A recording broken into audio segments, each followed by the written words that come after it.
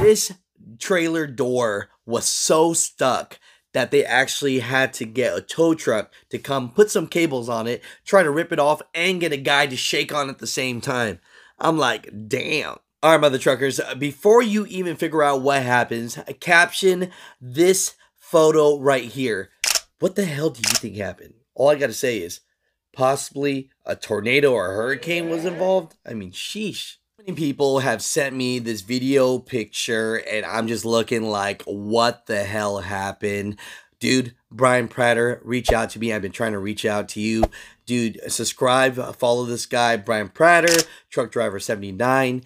I mean, he has the most positive attitude in the world. Can you imagine having a brand new Freightliner Cascadia and a yard jockey pulls out from the dock and gets the trailer door stuck?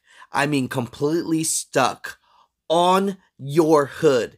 And I'm looking at this picture like, caption this, like, how the hell did this really happen? You know, follow this man on everything. Here are a couple of screenshots of what happened. I'll send you guys all the links down below. Go watch it. And I'm just telling you, mother truckers, right now, I have no clue how the hell this happened. I mean, I know he came out of the dock, but was one door half open and then it just jammed and got stuck.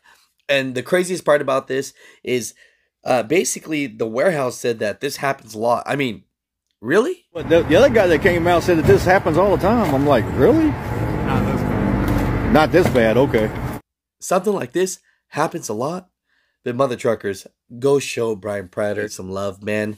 You know, I'm sorry, brother, but I'm telling you, this is crazy, and I love you so much. If you want me to take down this video and you didn't want any love from me, I understand. I just... What the hell, man? Mother truckers, comment down below. Have you ever had a time in your life where something like this happened?